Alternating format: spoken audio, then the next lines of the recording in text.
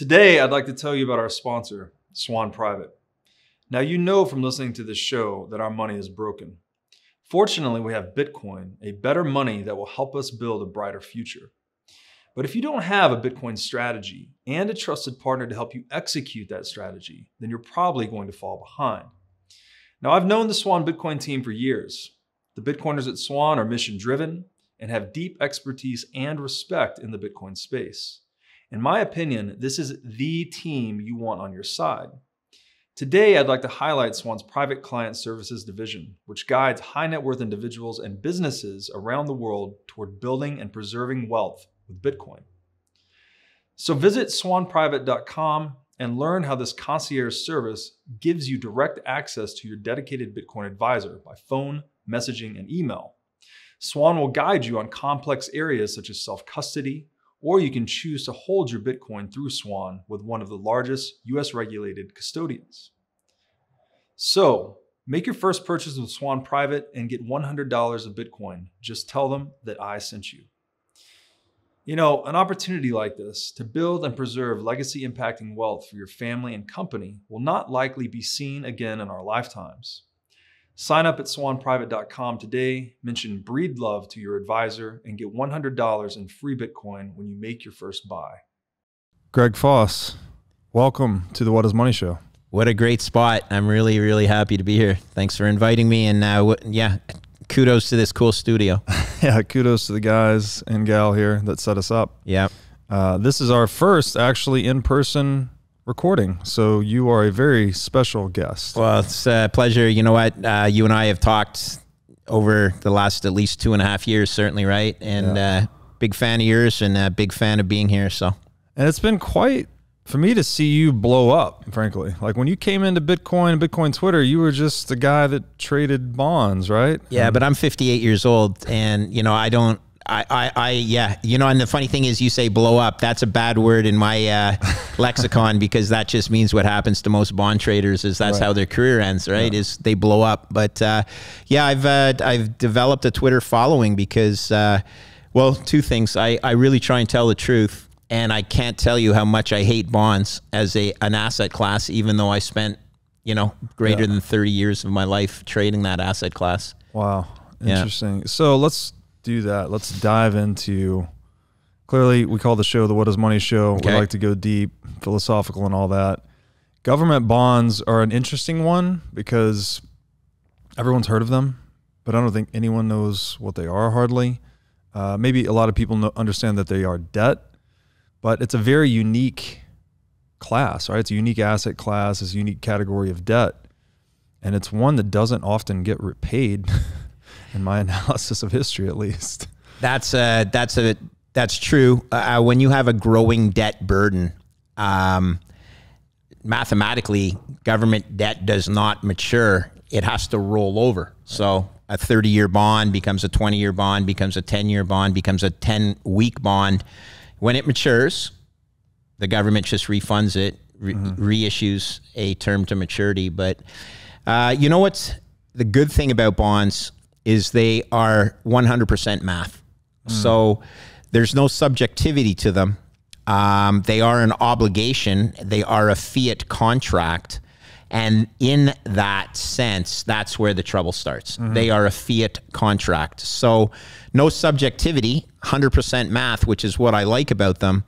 But then there's no arguing with the return outcomes and the return profile. In equities, you have growth assumptions. You have people that price growth to the moon. As we know, equity guys tend to be optimists. And the funny thing is, bond guys tend to be pessimists. Bond holders, not a lot of good things happen to bonds. You either get repaid or the bond defaults. And those are the two binary outcomes. Right, yeah, and you hear from a lot of people that the bond market tends to tell the truth, whereas equities can get... Here's the neat thing. There was a time when rates were not manipulated that certainly the bond guys seem to be up on the...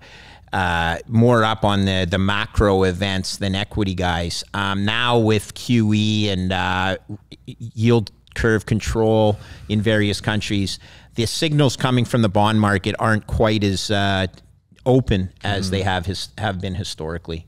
Right. So is that the major problem and the feature that distinguishes government bonds from all other types of debt, is that countries have a monopoly on the currency, so they can just print new units of currency to pay the debt? I mean, even though you would think, and the truth is, if you define default as not being able to repay the obligation, that chance of default is infinitesimally small in the case of the United States. It's not zero. And to prove my point, I will just tell anyone to go and look at what's called the credit default swap market, which is an open market insurance contract on the default probability of the USA.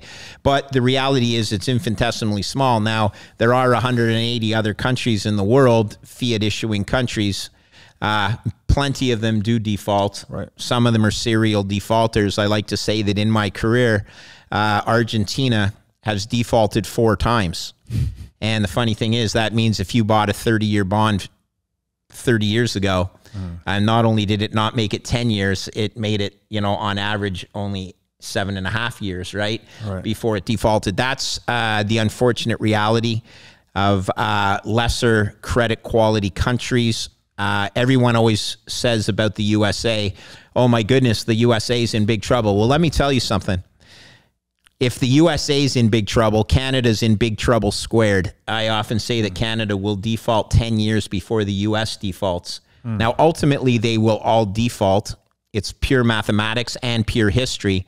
But, the USA is the world's most secure sovereign borrower. In close second is the European Union, but that union is made up of some haves and have-nots, right? And so government debt is prior to concerns about default, it was 100% focused on inflation expectations. My thesis is people are going to have to start worrying a lot more about the default components of the return and the compensation you get. So the coupon on the debt compensates you for risk. That coupon generally has been a reflection of forward-looking inflation expectations. But now I argue you're going to have to start pricing in default concerns. Right, right. And some of that default concern, I would imagine, has to do with Bitcoin's emergence, right? The people have the ability to opt out. I don't think that the large players in sovereign debt have made that link yet. I would make that link, and I know you make that link. But we still have to understand that the sovereign debt market is ruled by guys that, like, I'm old, right? I'm 58. It's ruled by guys that are still, 15 years older than I am. Very crusty old portfolio managers with a lot of experience. But let's be honest. Interest rates over the last 40 years have done nothing but go down. And when interest rates go down, bond prices go up. That's the pure mathematics of it. We're in a new paradigm right now. Interest rates hit a base of slightly under 1% on the US 10-year. I don't believe they're going to go negative. There's people that think they are, but let's even think about what that means. If a bond has a negative yield, it's no longer an asset, it's a liability. You give someone your money and you get less money back. Right. Hey, that's a great investment. Well, that's what negative yielding bonds are. So anyone who's hoping that that happens, I think they're pushing on a string. Right now, 10-year US rates for a number at 2.5%. They did get slightly under 1%. When I started trading bonds close to 35 years ago, the 10-year rate was 14%. Wow. It just gives you a different idea. Now, here's a really cool thing. Inflation then was lower than it is now. Right. And the 10-year rate was 14%.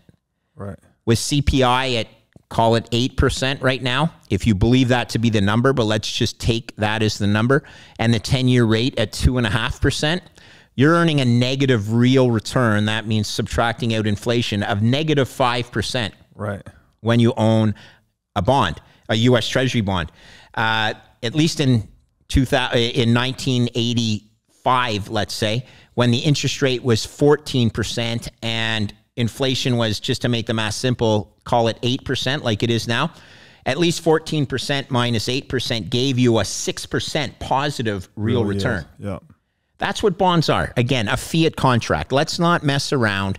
There is no subjectivity to this. Yeah. Yeah, well said. So let's talk about a couple of those points. So one, inflation itself. I've often described that it's really just governments implicitly defaulting, right? This is the expansion of the currency supply to pay off these obligations. And so the cost of that default is effectively being externalized onto the productive market society.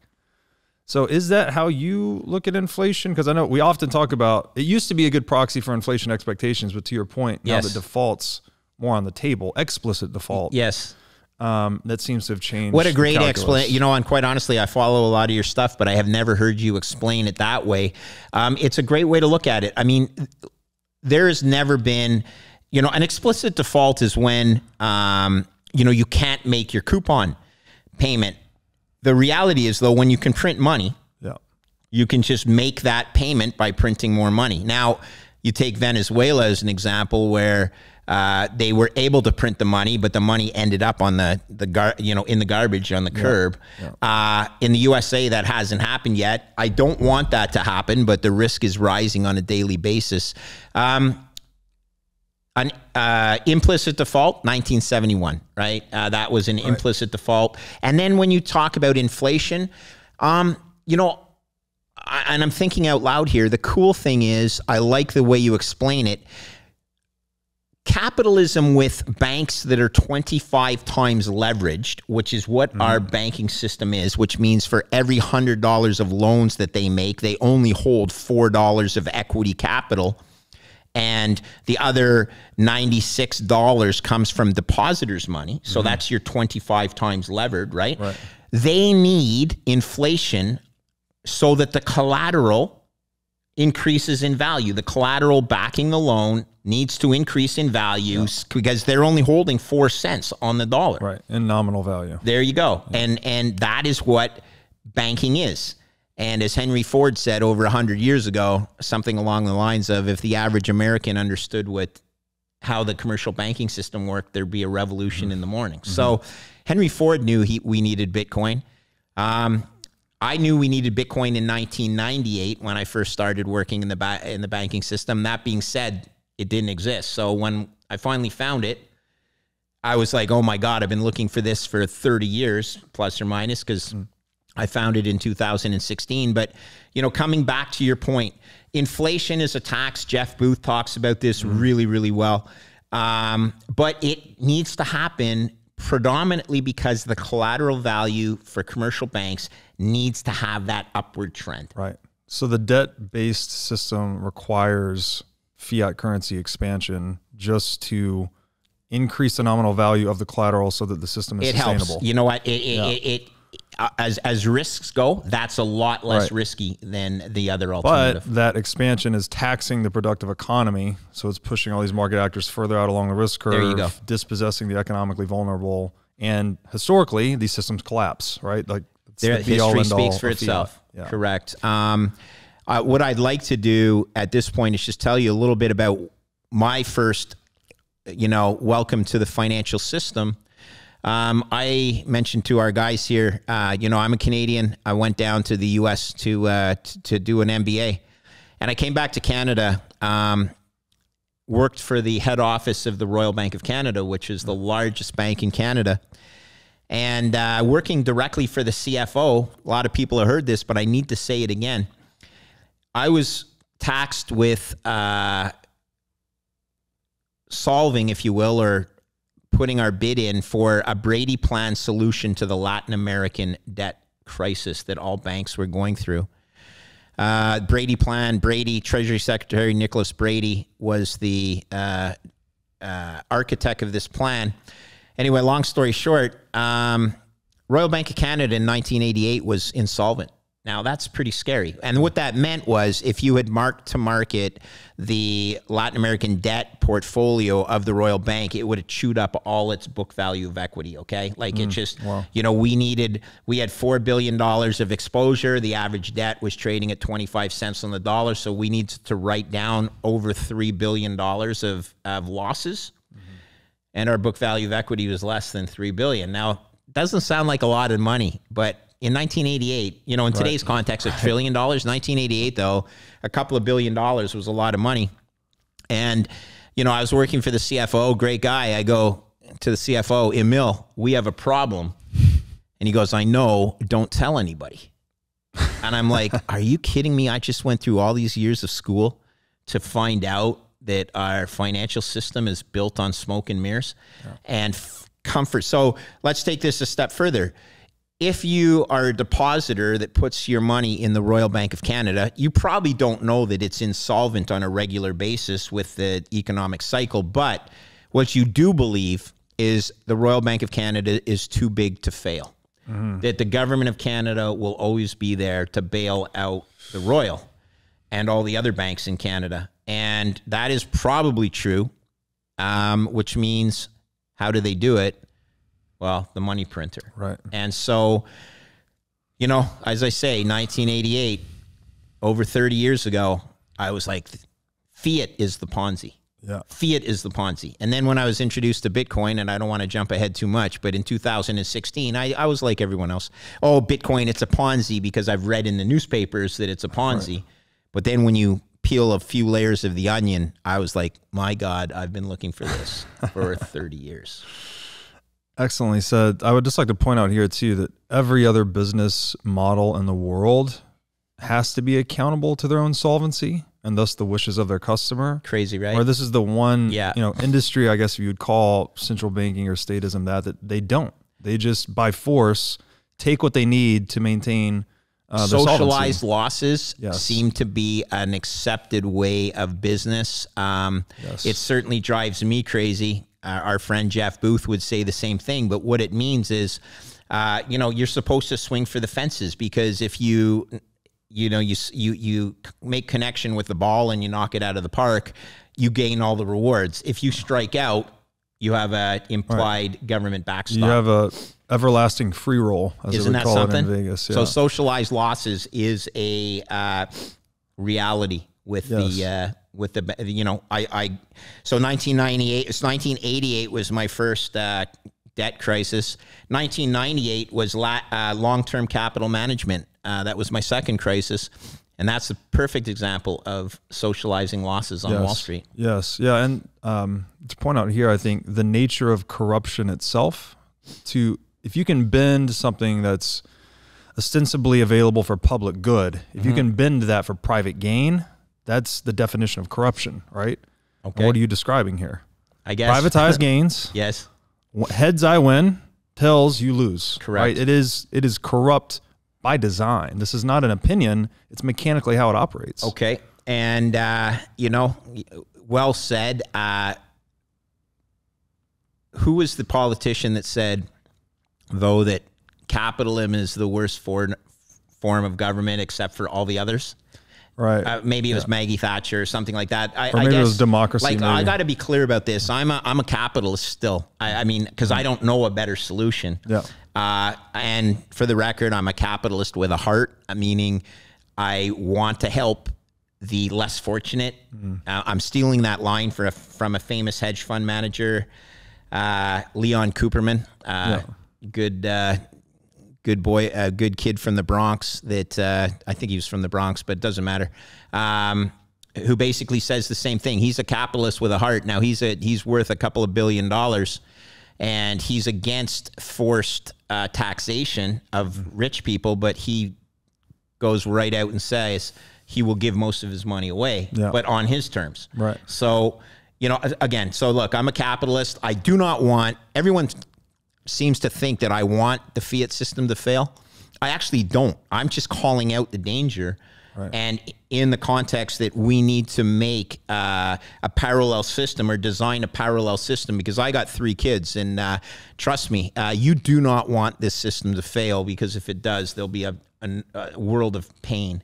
Agreed completely. But to your point on building this whole thesis on mathematics and, you know, looking at history, it always does fail. No, that's right? It's look, either you achieve infinite leverage, or it's going to fail, and infinite leverage is not possible. Therefore, it's going to fail. Mathematically, and I want to walk through that, the math of the debt spiral with you. But, okay, so we know that it's going to fail. We know. So let's not mess around with that.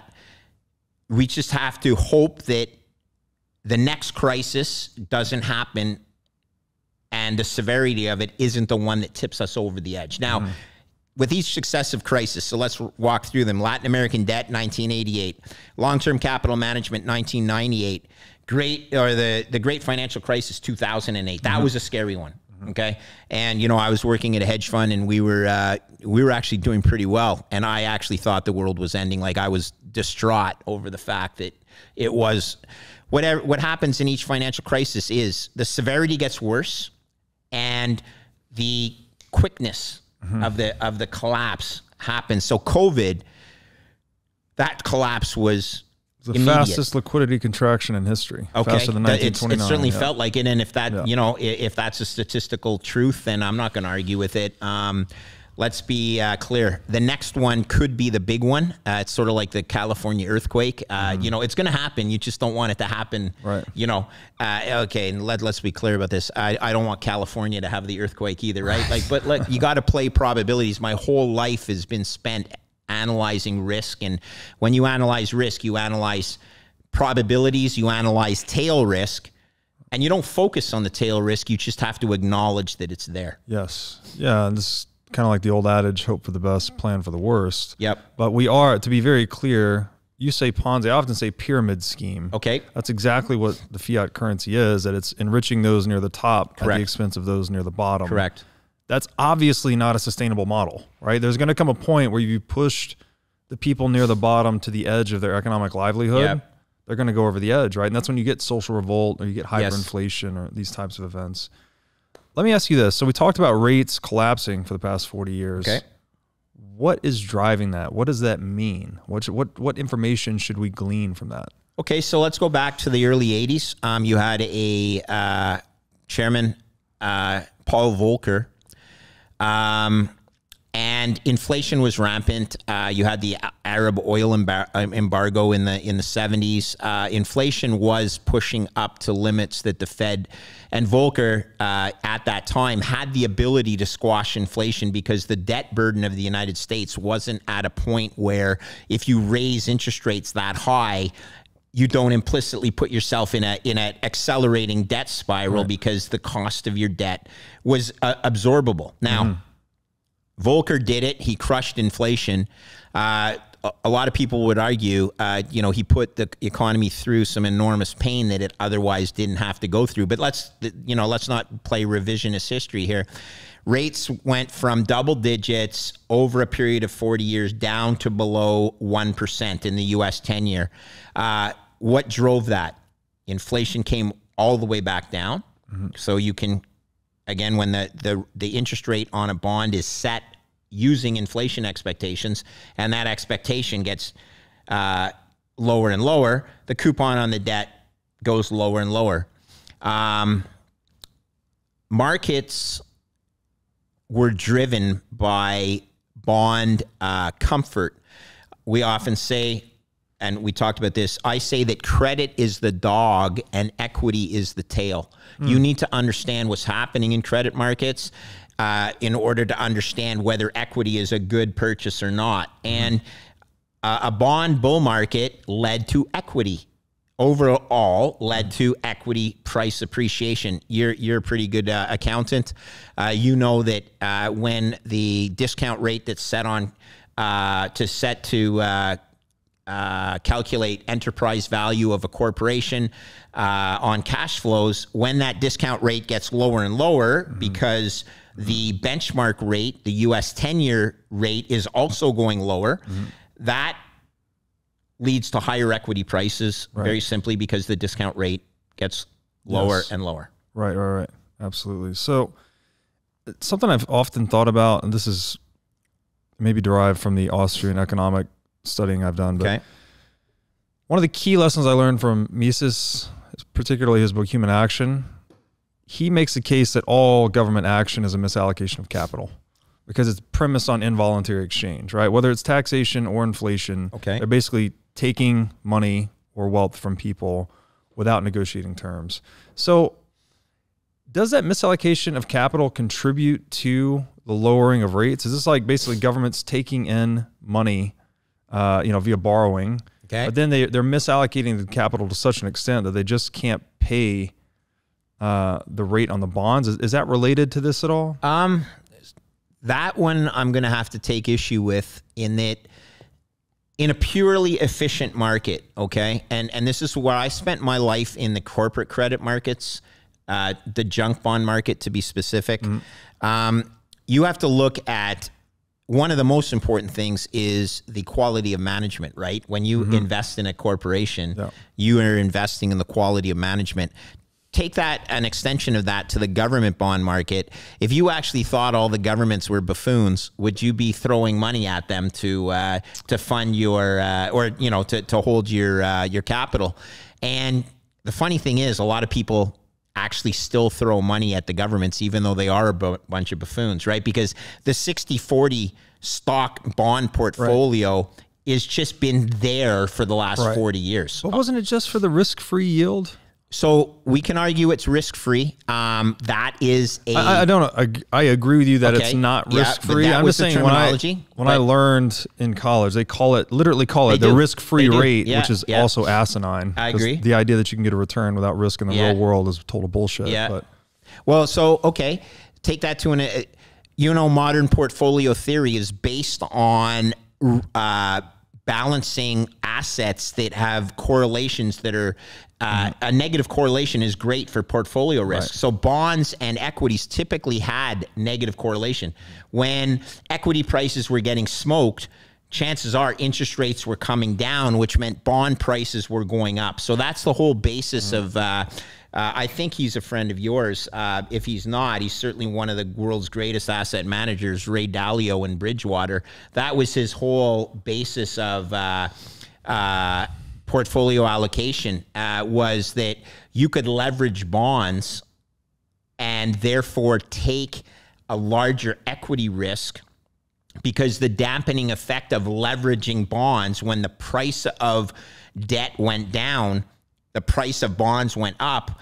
If you're getting crushed on your equity, the the other side of the trade was your bond portfolio was dampening the portfolio impacts. But that, I think, well, first of all those correlations tend to go to one in a liquidity crisis. Oh, yeah. A la March 20. And they're coming now. So maybe, is this a good time to shift into the 60-40 conversation, or should we build some more? Well, no, look, here's the thing. 60-40 was a portfolio. Sorry, could you first, explain what that means to the audience? 60-40 typically meant 60% equities, 40% bonds, was a standard benchmark of portfolio allocation. This is assuming that we ignore things like alternative assets, which could include hedge funds, private equity. But let's just stick with the 60-40 portfolio. It's a term in portfolio management. 60% equities, 40% bonds. Bank it over the last 40 years when interest rates are declining. Bonds have gone up over that entire time, generally, which dampens any equity sell-offs. And portfolio managers and investment policy committees have stuck with that.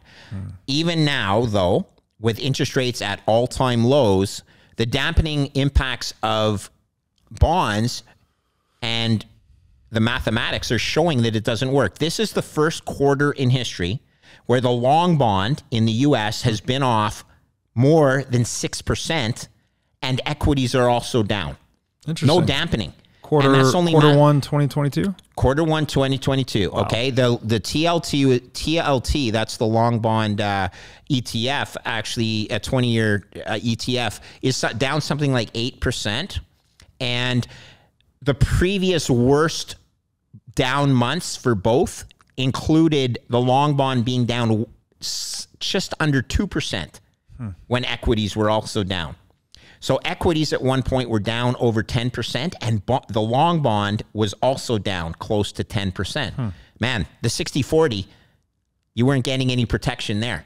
You need other assets in your portfolio that will dampen, because mathematics are pretty simple. Interest rates, when interest rates go down, bond prices go up, but they started at 14%. They went to 1%. Now they're at 2.5%. When they go from 1% to 2.5%, the bond price goes down. What if they go from 2.5% back to 8%? I don't think they can, because I think it would cause the debt spiral to accelerate, to collapse. Right. But history would tell you, when inflation is as high as it is right now, interest rates are supposed to be a lot higher than 2.5%. So I actually didn't know that about Q1 2022. Yes. What does that tell you? What is your opinion of that signal? Pretty cool. You need other assets in there. And the other asset, the best asymmetric opportunity that I have ever seen in 35 years of managing portfolio risk, is Bitcoin. Right. What does it tell? I agreed with you on that. What does it tell you about the 60-40 model, though? Is it just coming apart because the fiat system's coming apart? No, you know. Is it a canary in the coal mine of some kind? It could be. Bonds are the biggest asset class in the world, right? They're far bigger than equities. Right. A factor of 4 to be that's global debt, not just bonds, but 4 times as large. Debt is a reality, as we talked about, of the fiat system. So you're never going to get rid of it. When banks are levered 25 times, that is debt itself. Yes. That is debt in the system. So the 60-40, don't forget how these old investment policy committees set guidelines as well. Well, they look at the past. Yeah. They don't actually do the math that well. But portfolio theory has actually just evolved in the last 30 years anyway. So 60-40 wasn't even a thing prior to the 1980s, because interest rates were never at 14%. Right. And once they got there, then 60-40 worked really well, and it's worked really well for the last 40 years. It's not going to work well going forward. You need to diversify. Because we've hit the zero bound. That's all. It's math, Robert. That's all it is. We have hit the lower bound. So let me throw in a couple things here. You mentioned earlier that you are a capitalist with a heart, which I appreciate. I would add in here for the audience, though, that a lot of what we're talking about here, anything with a central bank at its core, central bank is anti-capitalist, right? This idea of arbitrary inflation, this idea of yield curve control. All of these price controls in general, these are not capitalist notions whatsoever, right? This is central planning, trumping free market price discovery. Also related to this is just the business cycle itself, right? To your point earlier, it's gotten worse. The liquidity collapses are happening faster. They're more severe. Also, the subsequent bailout packages, they grow out, what was it, $700 billion in 2008? That's what it was. What was it in 2020 worldwide? It's couple of trillion, few trillion, right? So they're exponentially growing with each crisis. Correct. I'm kind of a radical libertarian, I guess, but I don't see any way to manage or pass a policy or tax or inflate our way out of this. Do you? I mean, where do you see things going? Let's talk about the pure mathematics of it, and this is important. Because it's grade 11 math. That's my tagline, okay? It's that simple. Total global debt to global GDP. So basically, I'm comparing your total global debt to your tax base, okay, is 4 to 1. Which means if you put an average coupon in your numerator of 3% on that debt, so that includes all government debt, all corporate debt, structured debt, all the debt, 3% is probably low, but let's make the math easy. Your numerator is growing at 4 times 3% is 12% relative to your denominator. Right. Is global GDP going to grow at 12% just to keep pace with the numerator? No. The debt actually suppresses the growth. It does, but it is just not going to. Global growth does not hit 12%. Right. Here is the out. There is no out, but just that is the definition of the debt spiral right there. The numerator keeps growing even in the absence of the new deficit spending and the unfunded liabilities that are going to hit the balance sheets of the global central banks. You're already at a point where you can't keep up with the organic growth of the debt, because that's all it is. It's a coupon. It is a contract. Here's an out. Inflation goes to 20%, and somehow they keep bond yields at 2%. basically the denominator grows because that's 20% growth. And somehow bondholders are so silly that they continue funding the government at a negative 18% real yield. Is it going to happen? I don't know, but it is a mathematical out. Yeah. You can't say it's a zero probability that it'll happen, but if bondholders are really that foolish, they shouldn't be managing money. Right. And then you're running the risk of just the currency system collapsing. Oh, no. I don't think, look, I play probabilities, and there's no zero probability events, or very few of them. It's a tail risk or a tail event that you should not focus on. I always say, look, focusing on tail risks is like focusing on the hole of a donut rather than on the donut itself. Okay, you gotta admit that it exists, but focus on the donut. Don't focus on the hole in the donut. Can we talk about U.S. default risk and other G7 or G20 nations? For sure. This is unthinkable, I think, to a lot of people. You talk about U.S. dollar collapsing, or even just an explicit debt default. A lot of people just have that recency bias of it could never happen here, wherever here is, right? We're in the U.S., so presumably we're in the best position, which I think we are. Yes, you are. But the risk is not zero. And Bitcoin does change the calculus. So how do you see things playing out? Let's point out why it is not zero. There is actually a market called the credit default swap market that is an open, unmanipulated market for insurance on default. And there are people right now that are paying for a number 10 basis points a year. It's slightly higher than that, but 10 basis points a year is 0.1% for insurance against the default by the USA over 5 years. Okay. Given that there's a market for this insurance and it's not trading at zero, let's be very clear, there are people that are worried about the default of the USA. Now, to take that to an extreme, the default of Turkey, which is much more likely, the insurance premium is a lot higher. It's about 40 times as high, because it trades at about 400 basis points or 4% a year on that insurance contract. But these are all open market rates that indicate concern by global investors over an eventual default of various counterparties. The USA, as I said, in my opinion, is the world's most secure debtor, followed closely by the European Union. Canada's in big trouble. Even though we have a supposed higher credit rating, which is a subjective evaluation by the likes of S&P, Standard & Poor's is a credit rating agency. The credit rating on Canada is AAA, which is the gilt edge, the highest rating that you can get, whereas the USA is AA+. But the default insurance market is saying that Canada is much worse shape. We have to pay about, people are paying 30 basis points a year, or 3 times as high to insure Canadian government debt as they are to insure USA. So always look to open markets for truth. I would say S&P's credit rating on Canada is wrong.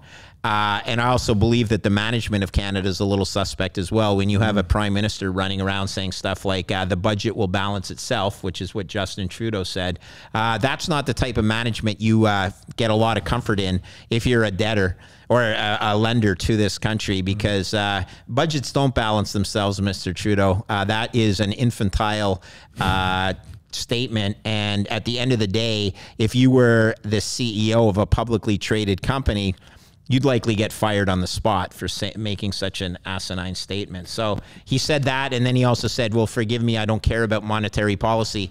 Both of those things are a big red flag to lenders, in my opinion. Yeah, he's definitely thrown up a lot of red flags in a lot of ways. So do you think we will see a G7 or G20 explicit default in the next few decades? Great question. I pray it's not the case, but Canada will be the first one. First one. Yeah. And then you think U.S. is 10 years after that. I do, but here's the reality. Let's just go down the chart to G20s. Argentina is a G20. It's defaulted 4 times. Right. Turkey is on its way. It's a G20. Yeah. Italy would be a basket case if it wasn't for the European Union or the ECB backing, Germany in specific. Yeah. So you have the weak sisters of the European Union. They were called the pigs. If you guys remember that acronym, Portugal, Italy, Greece, and Spain. Thank goodness they have the, now some of them are G7 countries, but, well, Italy, I guess. But, you know, Italy, France, these are countries that if they didn't have European Central Bank backing would be in Canada's, you know, quandary. Right. Gotcha. What does, so you look at Bitcoin as insurance on this? Yeah. And so what does that mean exactly? That if you were a creditor to certain countries historically, that now you need to consider hedging that position? In my opinion, that's correct.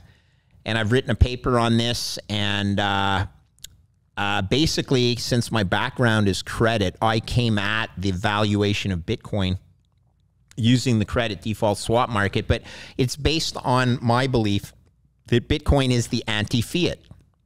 And being anti-fiat means that it is an insurance policy on a basket of fiats failing. And it's pretty easy to calculate, and I did this in a calculation. I can come up with the intrinsic value of Bitcoin as the only anti-fiat out there based on credit default swap markets for various sovereign nations multiplied by their outstanding debt as well as their unfunded obligations. And let's run through a quick example, if I may, and you can edit this out if I'm geeking out too much on you, okay? But think of this. The United States has $30 billion of funded debt, right? And it has another 180 trillion. So I said 30 billion, I think it's 30 trillion, plus another 180 trillion of unfunded obligations, which is Medicare and Medicaid. So make the math easy, 200 trillion of outstanding obligations, the US government. And there's a credit default swap market for the USA in the 5-year term that trades, as I mentioned, between 10 and 15 basis points, depending on the markets and volatility in the markets. But let's move that out and imply what is a 20-year default rate on the USA, meaning the 5-year rate's at 10 to 15 basis points. I argue that it's easy to put a number on a 20-year rate for the USA right around, you know, and again, I'm going to make the math easy. Let's say it's 50 basis points, okay? So 50 basis points is 0.5%, and you have $200 trillion of U.S. obligations out there. So just on the U.S. market, 50 basis points is 0.5% on 200 trillion. So 1% would be $2 trillion. So it's 1 trillion. And now we're at 0.5%. That's 1 trillion. That's just on the United States. That's what Bitcoin should be worth just on the United States. Yeah. Well, isn't it interesting? It's Bitcoin's at about $1 trillion bucks. Yeah. That means you get default protection on the USA plus all the other nations in the world for free. Are you supposed to buy it here at 40,000 or 45,000? My advice to everybody out there using that math is you close your eyes and you buy it blindly because you're getting insurance protection on the US for fair value and you're getting everybody else in the world for free. Right. And by the way, everybody else in the world is far worse than the USA. Well, have you added in the other countries? Yeah. So I come up with a number, and this is just published in a Bitcoin Magazine article, and also on an educational platform that I'm part of. My intrinsic value of Bitcoin right now is over $250,000 per Bitcoin, US dollars, and that's when credit default swaps are very thin. Right. As the default swap market wisens up, the intrinsic value of Bitcoin goes higher. So that's a 5 trillion market cap roughly at 250,000 per Bitcoin. That's right. Yeah. So it's about half the market cap of gold. That's a good way to look at it. Now, look, I'm not anti-gold per se. Bitcoin is going to over 2 million bucks a coin. Okay, it's going there. I'm playing probabilities. My price target, it's not a limit on Bitcoin, is $2 million US dollars per Bitcoin. The price right now intrinsically should be 250,000 US per coin, and it's trading at under 50. all of these are indications of don't overthink this. The price of Bitcoin right now is a rounding error. Right. Go out and buy some insurance. What do you think, because I've done some math like this as well, and my target's actually higher than yours. I had Bitcoin at 12.5 million by 2031. However, okay, that $12.5 million would only have equivalent purchasing power of $1 million today. Okay. So in this world, a loaf of bread has gone from $5 to $60 or something like that. Yeah. At what point do you think the US dollar price of Bitcoin just becomes irrelevant? Yeah, great question. Well, look, I got to clear one thing up. I should have been more forceful on this. My price target is 2 million in today's dollars. Oh, okay. Okay. In today's dollars, 2 million. So you're actually more bullish than me. Well, could be or not. I get there in a very simple mathematics. We could run through it with you if you want, but 2 million is a target. It's not a limit. And the other thing I don't do is I don't give a time frame on it. Okay, so you either give a target and no time frame, or you give a time frame, i.e. it's going higher, but you don't give a target. So it's just good practice not to give both. So I love you for putting one out. You're right about that. I'm just not going to put a target on it. My target, or excuse me, I'll put a target on it, but not a time frame. My time frame, most likely within my lifetime. Who knows how long I'm going to live, and most likely within my kids' lifetime for a larger probability. Because why? Because that's what it is. It's insurance for my children. Yeah, beautiful. Now I'd like to tell you about a great new Bitcoin show on the scene that you've got to check out. Brought to you by Swan Studios and Bitcoin Magazine, this show is Hard Money with Natalie Brunell. Natalie is an Emmy-nominated journalist bringing unparalleled experience to the Bitcoin media scene. And personally, Natalie is one of my favorite voices in the Bitcoin space. Each week on Hard Money, you'll get the top headlines of the week with analysis you won't find anywhere else. Hard-hitting interviews with amazing guests like myself and other top minds in the Bitcoin space. And the show will take you directly into the lives being changed by Bitcoin all over the world. Check out Hard Money at swan.com/hardmoney. Today, I want to tell you about our sponsor, Crowd Health. So, how does health insurance work? You send an egregious amount of money to an insurance company. They hold it in a pool of depreciating fiat currency. Then, when you have a large health event, you have to pay them even more via your deductible. And then you hope they will cover your bill. And in fact, 1 in 6 bills are denied by healthcare.gov plans. It's time to take control of your own healthcare bills. I'd like to introduce you to Crowd Health. It's a decentralization of healthcare using Bitcoin as an alternative to health insurance. Instead of sending fiat currency to a big corporation, you send that money to an account controlled by you, a portion of which is converted into Bitcoin. Then, if you have a big health event, you have a community of Bitcoiners that will use the money in their accounts to help you out. To get more details, go to joincrowdhealth.com/breedlove, where you can find the promo code for $99 a month for 6 months. And that is one of the most beautiful things about Bitcoin is that it does just, we always say lowers your time preference. Yes, but I think that's equivalent to saying elevating your morality in a way, and that you start to just care about longer stretches of yourself into the future, including like more future generations, more present others, all of this. So I'm a boomer. So I'm 58 years old, and I'm looking right into the camera here. I'm calling out all you other boomers who are the most selfish bunch of Fs that I've ever met in my life, okay? You people are so weak, okay? Because we have pulled forward gains that should accrue to our children because we're too scared to deal with the realities, okay? One of the craziest things I just saw is Quebec, my home province, is now giving taxpayers a tax break because inflation is so high. So Quebec causes inflation by printing money. Now they're going to give people a tax break, which essentially is the same thing as printing more money because inflation is too high. Yes. You soft MFers, like, grow a backbone for Christ's sake, okay? This is absolutely despicable when you have politicians that are trying to get another 4 years in power by throwing out tax advantages that will try and get them more, but as you know, will hurt the lower class more than the more privileged, right? And this is the absurdity of fiat, by the way, is inflation's too painful, so we're going to print more money to give you a remedy to the inflation, but the very printing of that remedy is going to cause further inflation. Isn't it something? I mean, this is one aspect of that debt spiral. Well, it's the Ponzi. It's the Ponzi. That is the Ponzi in itself, right? So we don't have to confuse it. It's really that simple. It is grade 11 mathematics. It blows my mind that people cannot get past the reality of the debt spiral.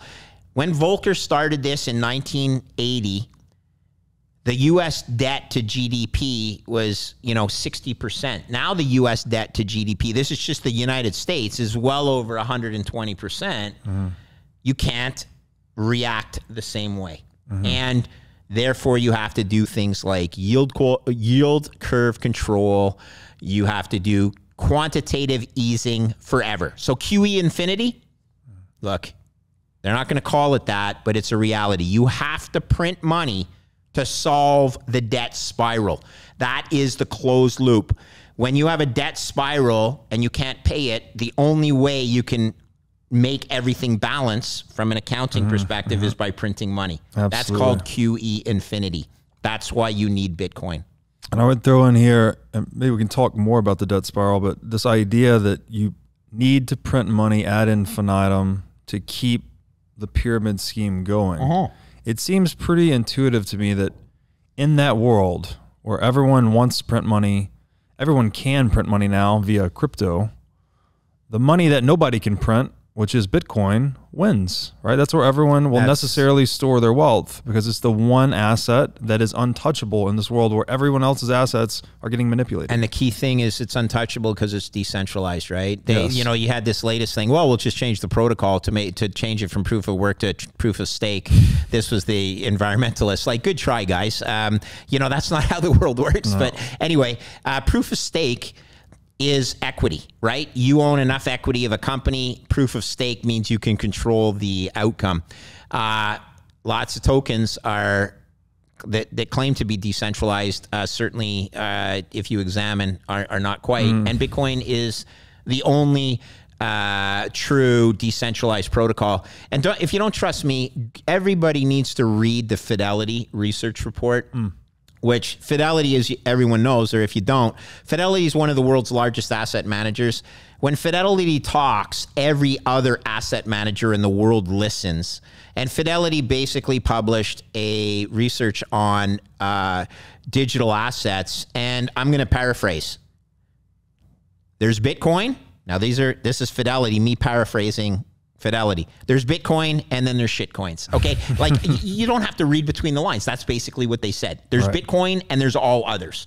And this is Fidelity. This is someone who, trust me, when you're out there as an asset manager, where I spent my career, if Fidelity, which is one of the biggest, is offering digital assets and has a view on digital assets that are going to help grow the ecosystem, and you're out there preaching, oh, no, we don't have to worry about it, you're going to be out of business because the client that comes to Fidelity because they offer a diversified suite of bonds, equities, and now digital assets, if you don't offer that silo, you're losing your client to Fidelity. It's just the way it works.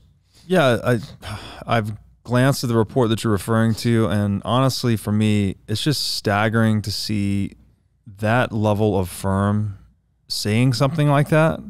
As a Bitcoiner, you've been around for a few years, because 3-4 years ago, this was absolutely, so the beautiful it was thing, anathema to talk about Bitcoin at that level. So if I could use a bit of my experience, again, I got my start as a junk bond trader. Junk bonds in the USA were accepted in the US about 20 years prior to them being accepted in Canada as a diversification. Right. Yeah. And so I will tell you this. I grew up in Canada. pitching an asset class that started being, we don't need it, junk bonds, they're too risky. Right. And you know, just to take it to an extreme, well, sir, you already own all the equity of the same company. If you think the bonds are too risky, you should probably understand capital priority of claim, because then you own a subordinate claim. You're a fool. Yeah, there's a lot of foolish money in Canada, much like there is everywhere. But point being, 20 years ago in Canada, high yield bonds were not an accepted asset class by and large. Right. Equities were for growth and bonds were for capital preservation, and high yield, if you're a high yield company, go to the United States and fund yourself. Now everyone in Canada has a high yield bond asset or a silo, and the same thing is going to happen with digital assets. Look, digital assets are only 13 years old. It doesn't change overnight. Investment policy committees are staffed by old guys that are older than me, and they don't want to risk their entire reputation. So what's the easy thing for them to say? Follow the herd. Follow the herd. Digital assets. Warren Buffett says digital assets are rat poison, so it's got to be rat poison because Warren and Charlie are so darn smart. You know, here's another tagline. Yeah, they're rat poison because Fiat's the rat. Okay, that's it's going to chew up. Where I was going to go with that. Man. And Charlie Munger, all due respect, he's conflicted and he's also soggy. Okay, his time has come and gone. 94 years old. I would not be running to him to get investment advice on technology. Okay, they've missed every major tech play in the past decade. I mean, I think they just bought Amazon less than 2 years ago. Yeah, now they're big into Alibaba because, you know, Charlie loves the Chinese, and that position's sort of carved him a new arsehole.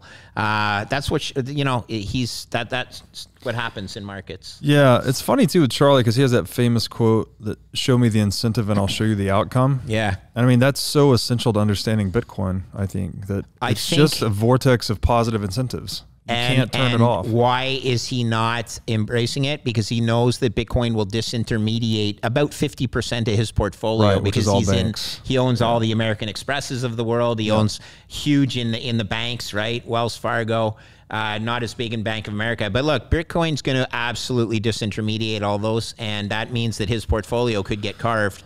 And so, you know, his incentive is for it not to get carved. Yeah, so he suffers from incentive blindness. That's fair. In addition to being very old and not very good guy. Look, okay, in touch with technology. You know, a lot of people love him, and far be it from me to say I'm even a half of as good as investor as they have been, but I have sat in the trenches.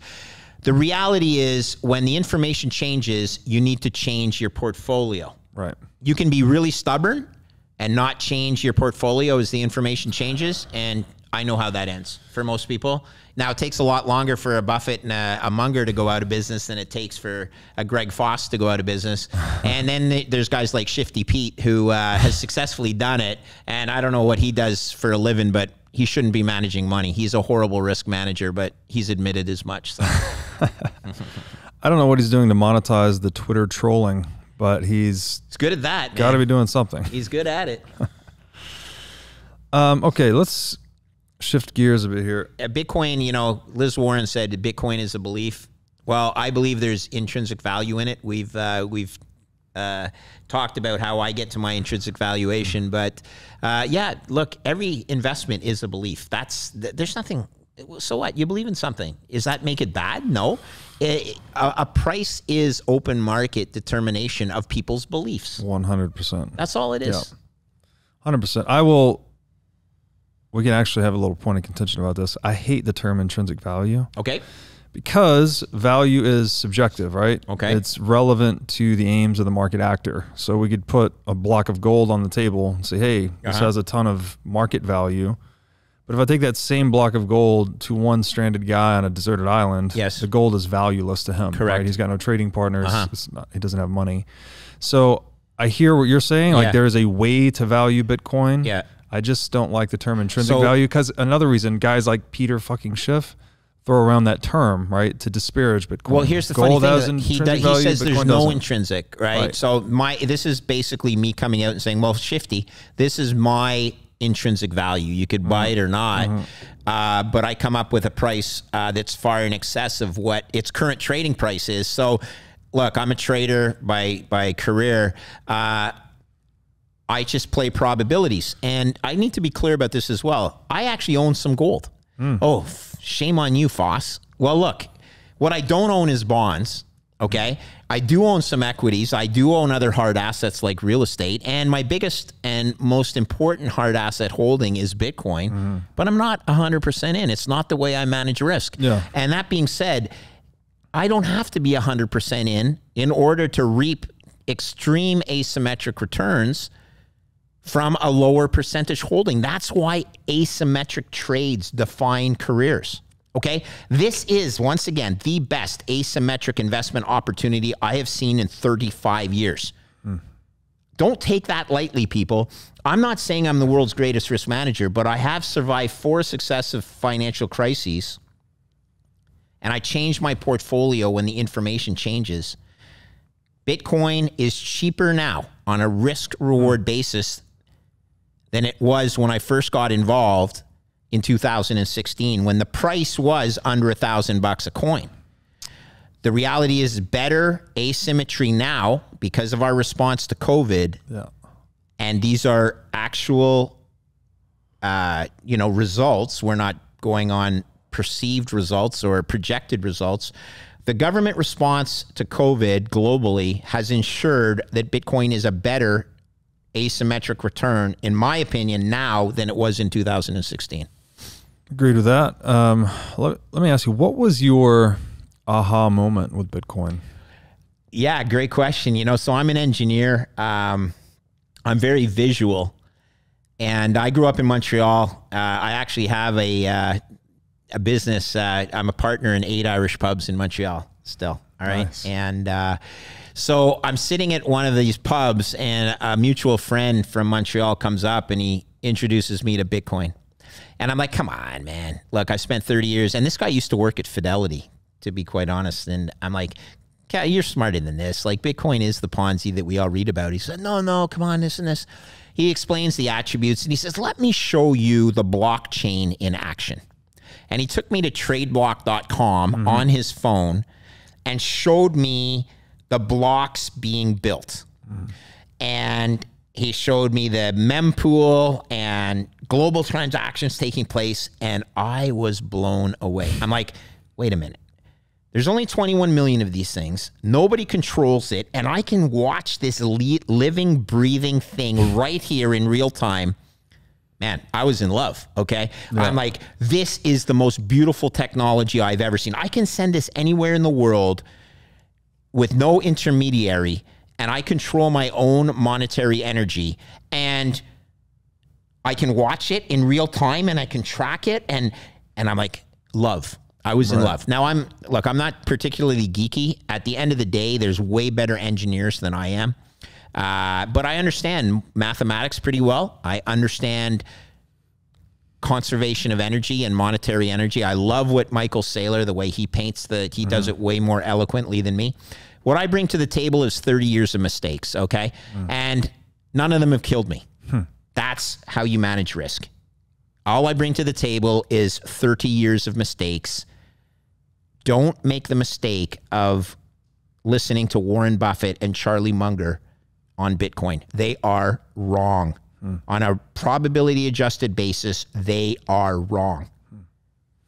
Yeah, that website you referred to is gorgeous. Kind of shows the blockchain in somewhat of an aesthetic form. And yes. I think too, the idea of risk, the concept of risk, like this is one of the key ingredients to understanding Bitcoin, is that to own an asset that is of minimal counterparty risk, right? To own an asset that is minimal, as immune to the opinion of everyone else in the world as anything else. Like that's the key value prop. So let's run through why I think it goes to over $2 million, okay? Pretty simply.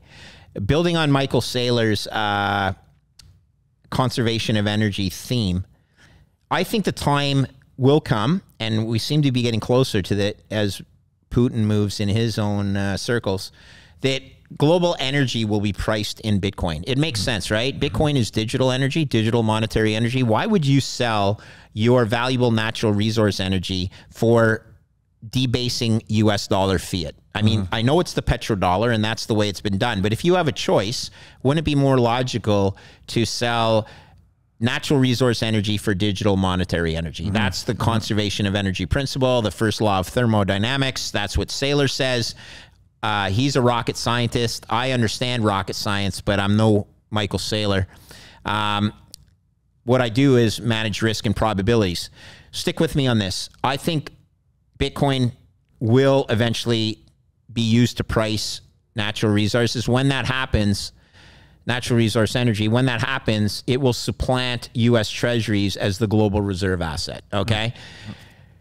Total financial assets in the world, and we've talked about this, my number, not your number, includes all global debt. You're an accountant, so you typically net out debt, okay? You're a book value guy, I'm an enterprise value guy. Or you're a market cap guy, I'm an enterprise value. But stick with me, ladies and gentlemen. Total global financial assets in the world, 900 trillion US dollars in today's dollars. That includes 400 trillion in debt. It includes 100 trillion in global equities. It includes $300 trillion in global real estate. All in all, you get to $900 trillion fairly easily. If Bitcoin were to become the global reserve asset, is it crazy to think that Bitcoin would capture 5% of that total addressable market? No, again, it's in today's dollars. So what's 5% of 900 trillion? That's 45 trillion. What's 45 trillion divided by 21 million? There's your $2 million price tag for Bitcoin. And that's at a 5% market share.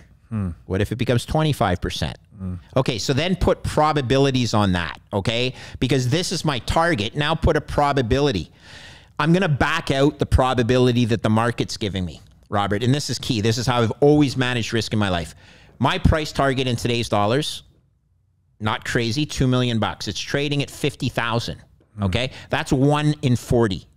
50 divided by 2 million is 1 in 40, which means a 2.5% chance is the market giving me that I'm right. And I'm like, I'm not 100% certain, but I'm way higher than 2.5%, okay? So don't mess around. Just buy it with your eyes closed, and we'll talk in 20 years. So funny. Very accurate. I like the math, approach. When you say buy it with your eyes closed, though, that's what I think is funny. That's it's an expression. It's a bond trading expression. Okay. Like sometimes people overthink. Okay. And I'm trying to get people not to overthink. Gotcha. Again, it's focusing on the tail risk. Oh, what if the internet stops working? Well, ladies and gentlemen, we have a way bigger problem. What I was imagining, if you buy it with your eyes closed, you're going to end up buying XRP instead. Or something. No, it's this expression. Okay. So there's an old expression. When you're trading in the pits, you close your eyes and you wave it in. Okay. So you're waving it in. This is selling. You sell it with your eyes closed. You buy it with your eyes closed. You don't even know who you're looking at, because generally when you're in the pits, you have to identify a guy and you're doing all this shit. You just fuck it. I'm buying it from everybody. Okay. I'm closing my eyes. I'm buying it from everybody. That's so cool. I didn't know that at all. Okay. Maybe we can pivot to something a bit more personal. Sure. So you mentioned actually just before we started that you had kind of I guess it's just a personal story. I don't know where to open it up really. That I mentioned to you about how Peterson had been impactful on me in my life when I had gone through some dark times. The idea of taking on as much responsibility as possible and how much that can enrich you and improve your life. And you came back at me with a personal story. You said you had a story there, so I'll just open it up to you. And I'm quite open about this. Look, I had been trading for, as I say, and I'm Bitcoin bingo. You've heard of that? So all these Bitcoiners are like, 35 years. Foss, how long is it going to take Foss to say to people he's traded for 35 years? And they've actually set up Bitcoin squares or bingo squares for me. So fuck you guys, okay? Here's my bingo square. Yeah, 35 years of trading risk. That takes a toll on you. Okay. And it took an incredible emotional toll on me. Managing money is a horrible business. In orders of magnitude, it's easiest to lose your own money. You still feel like a donkey, but you lose your own money. It's only your own money. You lose a bank's money. Well, you get fired, but the bank has tons of it.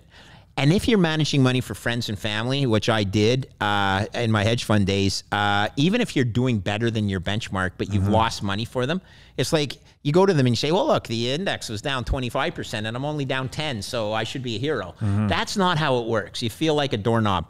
And it takes an emotional toll. And I did reach, I retired in 2015 from the hedge fund business. not going to blow smoke, but we had a pretty good career. Our fund made tremendous amounts of money coming out of the global financial crisis. And it was time to hang up my cleats because I was emotionally drained. But there were a number of other things in my life that were impacting it as well. My son's a pretty intense hockey player. I was living vicariously through him. That emotional, you know, is an emotion. And then my parents both died in quick succession. And as the oldest guy in my family, I was the one that needed to take care of their estate and everything. So I had those three events that were putting pressure on me. And the only one I could control directly was my job, meaning I want out. And so 2 years to the day after our hedge fund got bought, I put my hand up and I was an emotional wreck. And I said, guys, you don't want me managing money anymore, okay? You don't, because it's a game of, it's like you become an addict, right? You always have to get a bigger score. You know, it's like a bigger hit.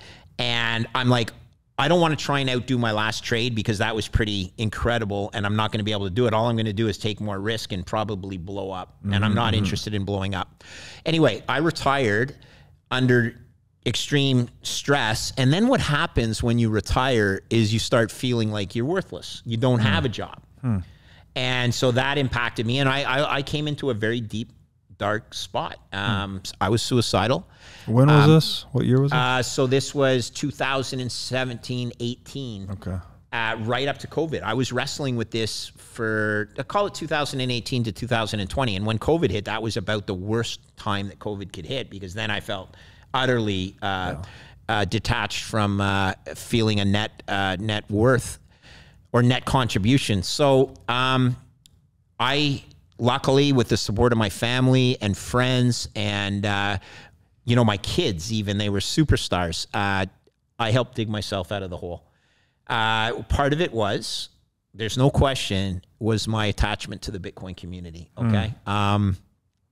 Can you believe that I got like 90,000 people on Twitter that think I actually know what I'm saying? Which is funny because there's a lot of idiots on Twitter that have no idea what they're saying and they get a lot of followers. But I think that the Bitcoin community is probably the most caring and beautiful community that I've ever interacted with. So I got to know you. I get to know guys like Jeff Booth. I get to know, well, here's a neat story. So I'm involved right now in this project to bring education, financial education to the world for free. And it's 6 other Bitcoiners or 5 other Bitcoiners. And we just launched this thing and it's called, I'm going to pitch it on your show here. It's called Looking Glass Education. And it's up and running. It's a website that has financial education that you don't learn in school.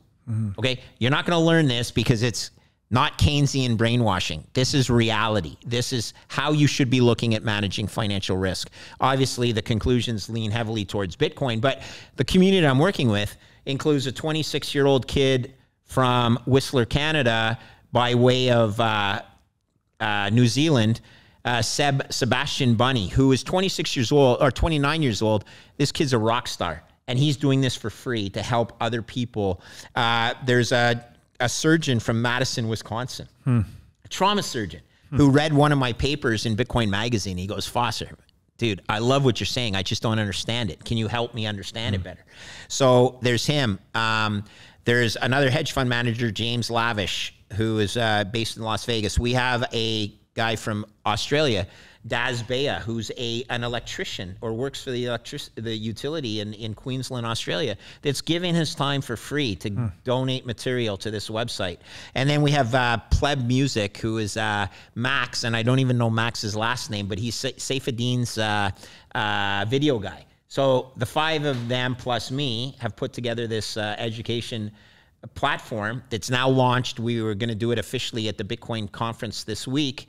But very proud to be part of that. And that gives you a sense of the worth that I was lacking, okay? Yeah. I'm not saying I have all the answers. I'm just saying I've sat in a risk chair that other people haven't, okay? I'm not saying I'm better than anybody. I'm just saying I've lived some stuff that you have to live 30 years to understand it. I had, first of all, congratulations. I had no idea you were getting in on the education game too. Yeah, pretty fun. Thank you. You know, that's the impetus behind this show. Largely. Same thing. I was also managing other people's money and taking a real emotional toll on me. And then our benchmark of all things was Bitcoin, which is really hard to outperform. Yeah. So the impetus to like drop that and just shift the focus to education ultimately, because I guess getting into Bitcoin, you realize how little, first of all, you know about the world and money and all these things, but you learn a lot getting into Bitcoin. And there's a big desire to want to share that with other people. There's a big appetite, I think, for people out there that want, surrounding this technology, that want to know more. So if you can contribute to that, my light bulb was, hey, I could just buy and hold Bitcoin, stop spending all my blood, sweat, and tears trying to outperform the thing. Yes. Pick up my blood, sweat, and tears and put them towards education, which is something that was my writing and talking was becoming popular. And I give some credit to Mr. Saylor as well, as he was the first guest on the show. And that's his thing, as he has the Saylor Academy, his whole philanthropy about free education. Yeah. So I really think it's like one of the highest pursuits we can have today, because the world is rife and drowning in fiat bullshit, right? All these, people changing their gender to a flag, or thinking that they can override biological reality with opinions about reality, or thinking we can just print money to solve our problems. I think all these things are related, right? This idea that we can somehow impose opinions onto the world. I just don't think it works. So I hope that this education helps people and helps the world. I would agree. And so hats off to what you're doing. I'm pumped to be part of this education platform, because, hey, here's a neat thing. A shout out to Dylan LeClaire, who big fan of his, and he just turned 20, I think. So in 1 year, he'll be able to drink officially. So listen, Dylan, I met him, and I go, Dylan, why did you leave University of Vermont? And he goes, I was sick of the Keynesian brainwashing. Okay, this is after 1 year of college. Good for him. And I like, that resonated with me. I'm like, this kid has it all together. He was able to call out the BS. Make a life choice that I know is going to reward him. Incidentally, his mom is such a great person as well, who I've gotten to know in the Bitcoin Twitter community. All of this to say, there's life is full of givers and takers. Most of the world are takers. I'd say 85% of the world are takers, which leaves 15% who are the givers. But on Wall Street and Bay Street, where you and I cut our teeth, 99% of the world are takers. Okay, like it's just one ass, a zero-sum game, one a-hole after another, trying to steal your either your ideas or inflict more pain on your positions, or just taking a bonus because it was their right to have a bonus, regardless of their. Let me ask you, why do you think there is so much bullshit in the traditional education system? I mean, I guess we could just focus on Keynesianism and the economics miseducation that so much of us get. Is it by design? I think it might be, right? Isn't it part of the whole fiat construct that you have to pretend that, first of all, why don't we teach money in school? Right. The most important thing that people need to learn in their life is financial responsibility. But how many budgeting courses are taught in school? How many true risk analysis courses are taught?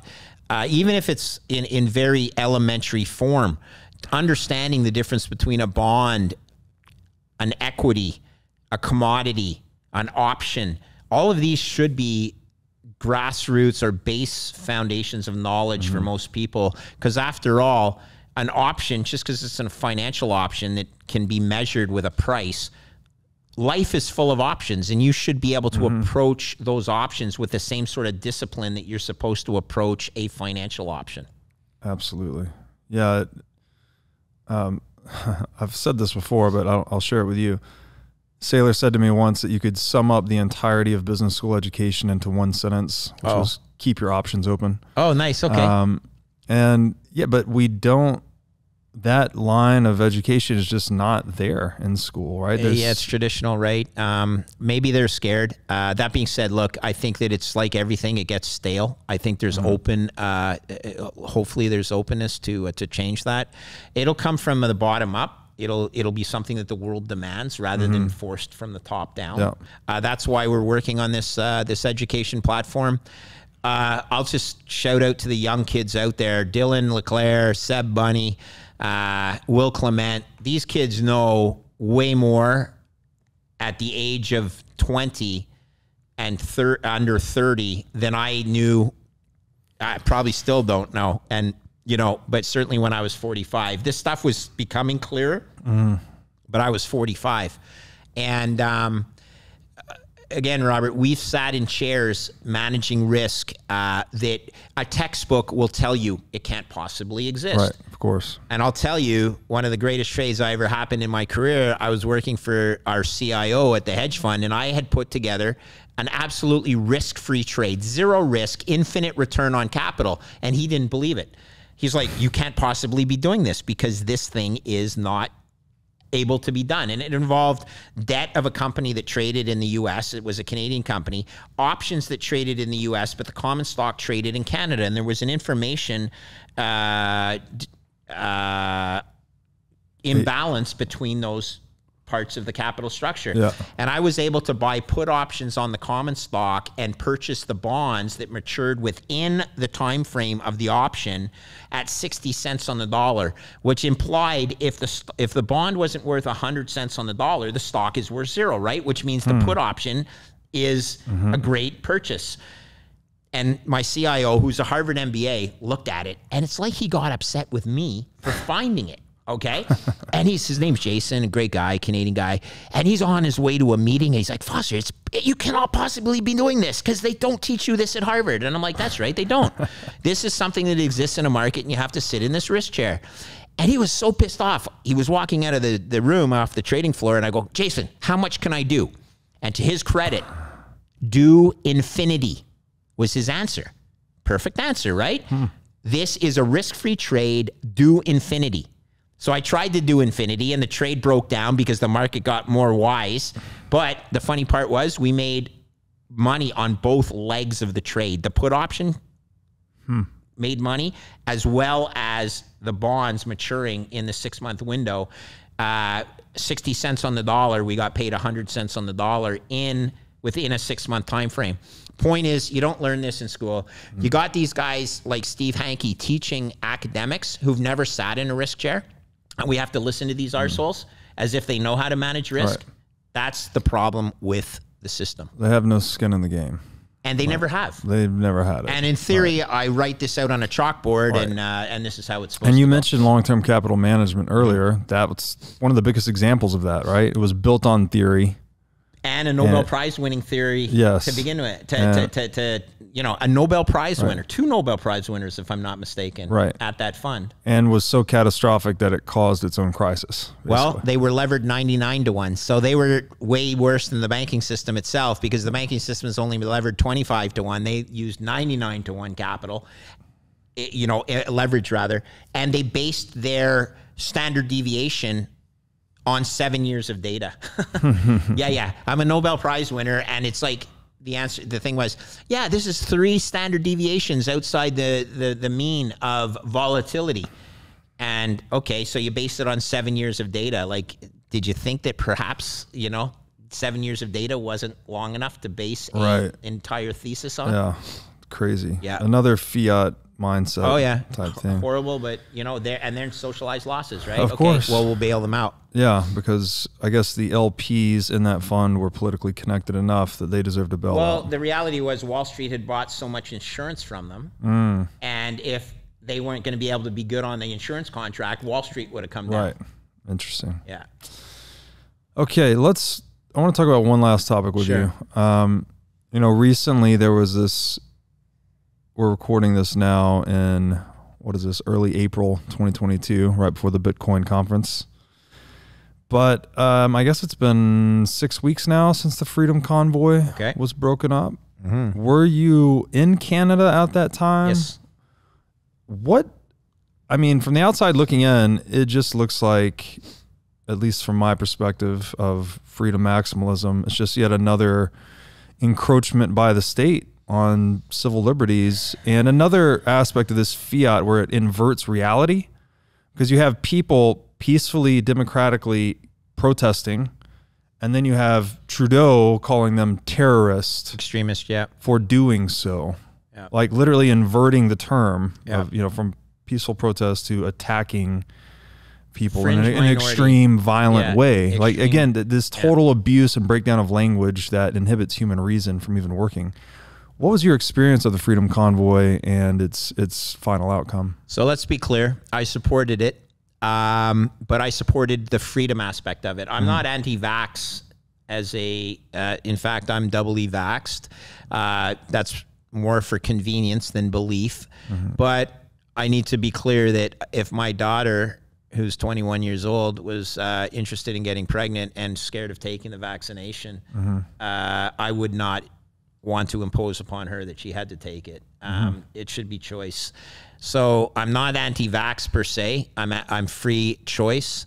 But I supported the truckers for a number of reasons. One was the freedom aspect. The other one was having guts to stand up, wherein the rest of the world was just succumbing like a bunch of wet noodles. These truckers organized from both sides of Canada. And if you haven't seen the videos of this, it actually brings tears to my eyes. I'm a very proud Canadian, 5th-generation Canadian. But Canada hasn't been this proud since we won the gold medal in hockey in the Olympics. There were flags waving from the bridges as these trucks went by. These truckers were pretty, just average people, right? They had guts. They believed in a cause. And so they rallied from both sides of the country and congregated in Ottawa. And yeah, I supported that. I was a proud Canadian. And then what I'm really more proud of is their discipline to not cause violence in the face of violence being pushed on them. I often say that there's more violence after a typical Stanley Cup parade in Canada than there was at this Freedom Convoy that lasted many weeks. I was involved in a fundraise for them with the likes of Ben, BTC Sessions, a really great kid out of Ottawa, goes by the Twitter handle Nobody Caribou. He was the guy, Nick was the guy that was actually distributing the Bitcoin to the truckers. Long story short, I got caught up in it. I would do it all again. I mean, my wife doesn't want me to hear this, but I would do it again because I believe in the aspect of freedom of choice. There is a lawsuit out against us right now, so I'm going to be careful about what I say, but I need people to understand this is a belief in freedom. It's a belief in peaceful protest, which it was. It is a reflection of my beliefs in Canada. My granddad rather, highly decorated World War I and World War II fighter pilot that I promise you didn't put his life on the line not to stand up for something like this. So I'm not a fan of Justin Trudeau. I think the world knows that. That being said, I understand people that support his views. I just think he was wrong. And I don't think he was telling the truth, and that's a big problem. When you have people outright lying about the motivations of the rally and calling them a fringe minority, and then realizing, well, they're not quite a fringe minority; they might be a little bigger. So then we're going to label them terrorists, and then we're going to bring out police and people to stamp down this protest. And the most violent scenes that I saw, and I had boots on the ground guys that were there. That saw the violence firsthand as well was, unfortunately, was the armed or not armed forces, but the men in uniform men and women in uniform who I largely respect as well, but they were just carrying out their job.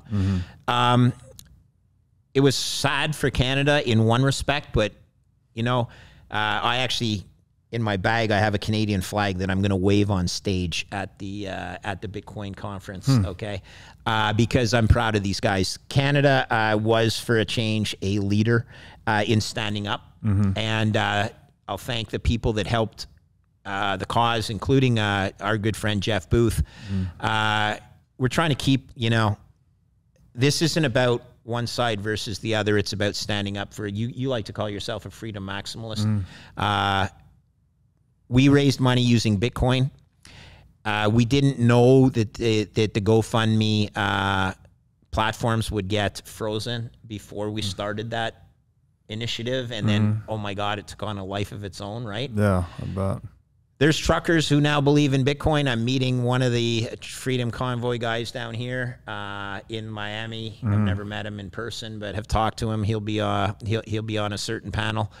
Let's just say that it was a crazy moment. Some of the things that happened I wish had not happened, including the fact that my family felt very nervous that my bank accounts would all be frozen, as well as the truckers and everything like that. So living that concern brings out one more use case for Bitcoin that I have to tell everybody. If you would ask me, let's say, okay, so the year is 2022. If you would ask me in 2019, what's the likelihood that the Canadian government would freeze bank accounts over the next 20 years, so between 2019 and 2039, let's say, I would say, okay, it's not zero, but what is it, under 20%? And yet 3 years later, it happened with 100% certainty.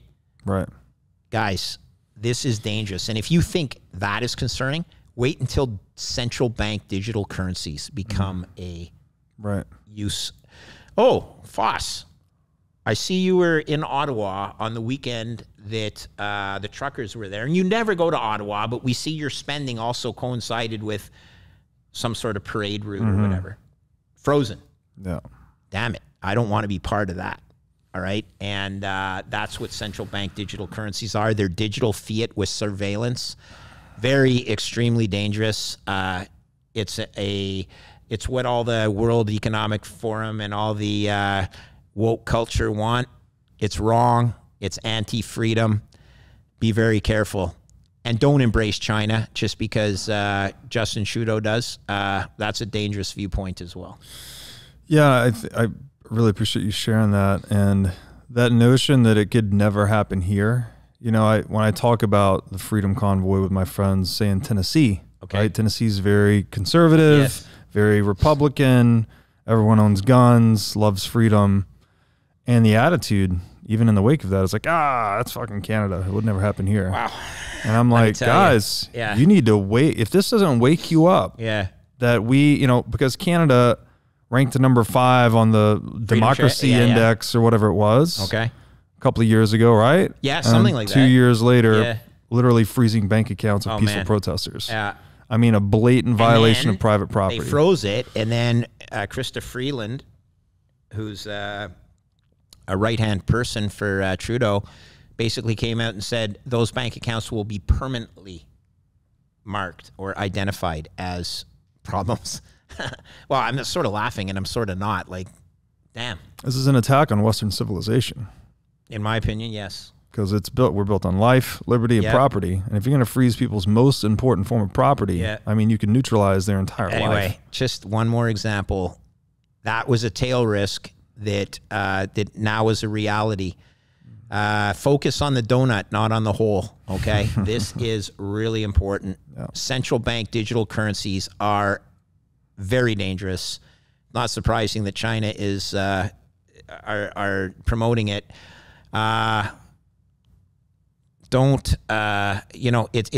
like creep, right? It's things happen incrementally. Scope creep. Okay. Yeah. And now that the precedent is set, the risk is significantly higher.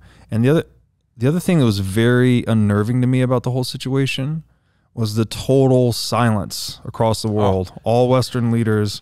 There's been one woman in Germany that came out and spoke out. But then there was a Croatian guy too, a Croatian minister, and he brought up Ceausescu, and he said, Justin Trudeau, you make Ceausescu look, less dangerous or whatever. So there are some people with backbones that are standing up to the reality. It's crazy that Justin Trudeau, who's a drama teacher, let's be honest, he never would have become prime minister if it wasn't for his dad. And so his dad was prime minister when I was growing up in Quebec. And so he invoked the War Measures Act in Quebec in response to a crisis called the FLQ. It stood for Front de Libération du Québec, FLQ, and they had killed a politician. The last time the War Measures Act was invoked was Pierre Elliott Trudeau in the 1970s. I think it was 1972 or 1973. Justin Trudeau essentially did the same thing in response to a peaceful protest and then trampled the rights of ordinary citizens. War measures, it was reframed as something, I can't remember what they called it now, but it was in emergencies. It was called the Emergencies Act. It's essentially the War Measures Act, and it was a gross overreach of power. And who's shouting it out right now? Right. Not enough people. Not enough. And I did not know Trudeau was a drama teacher because he's a pretty terrible actor, for one. Well, I've never seen someone reek of such inauthenticity. Almost everything he says. We got to be careful, though. He's not just a drama teacher. And by the way, look, but he also was a snowboard instructor. So, yeah. So look, but this is not, Bitcoin is apolitical. Agreed. Let's not break this down into left versus right or whatever. A good friend of both of ours, or I'm not even going to say a friend, I don't want to get him in trouble. Someone who we both talked to, Pierre Poilievre, is coming out with a different viewpoint for Canadians. I'm excited about that because it endorses energy. It doesn't make energy companies feel like pariahs. Canada's a natural resource rich country. If we start getting the energy industry in Canada to back Bitcoin, it could put Canada on the map globally from a financial wealth perspective. Canada owns no gold. Our central bank sold all their gold. If Canada ever gets it through their head that they should put Bitcoin on the balance sheet, I would be so happy. And I think that the default probability of Canada as a G7 nation with the most likely probability of defaulting would decrease rapidly. Yep. It would change industry. I'm involved in a power company called Validus Power, which is a privately held energy company. But we have 400 megawatts of behind the meter or off-grid power that we are using to mine Bitcoin. Wow. This is big numbers. These are things that are going to change the wealth for generations of Canadians, knock on wood. But it's good risk management for the country.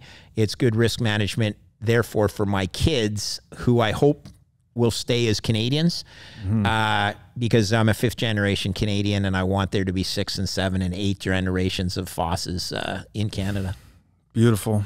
Well, I hope to see many Fosses proliferating across the continent as well. Cheers to that, brother. Greg, thank you for being my first live guest. It's been so good having you. Serious? Yeah, first time I've done this live. I had no idea. Well, yeah, they've all been on Zoom until now. Well done to the guys out here that made this happen. So I'm honored. I'm honored to be that guest. I look forward to the Bitcoin conference. Great community. And just please do your own research. Don't believe the FUD. If you own 0 Bitcoin, you are taking far more risk than if you own a proper portfolio allocation. What is that proper number for you? That's for you to determine, but it is not 0. 0 is the wrong answer. Me personally, I'm around 40% of my net worth is in Bitcoin. There's a lot of Bitcoin maxis out there that are all in 100%, and God bless you guys. I don't manage risk that way. I actually need a house because I have 3 kids, so I include that in my net worth calculation. But point being, get off 0, people. That's borrowing from Pomp. Get off 0. This is the best asymmetric trade opportunity I have seen in 30 years. Bingo. Bingo. Put that on your bingo card. Thank you for having me. And the only money you can't freeze, which we just talked about here, is increasingly important. One more box, right? Yeah. It's so beautiful. It's monetary energy. It's the most beautiful technology I've ever seen. Get yourself a Bitcoin wallet. Send some money to a cause or monetary energy to a cause. I've sent monetary energy to an indigenous tribe in New Zealand. It was a nominal amount, under $1,000 US. It settled in 10 minutes. They can use it for whatever they want. If I had tried to use the conventional banking system to send that money to them, it never would have got there. They would have been accused as anti-money laundering or something. It wouldn't have settled in 10 minutes. It would have tried to settle in probably 7 days. And And the bank makes it feel like it's their money you're trying to send, not your own. Right. It's a totally different experience, and do it for your kids. For the kids. For the kids, Foss, brother. thank you so much. Thank you for having me.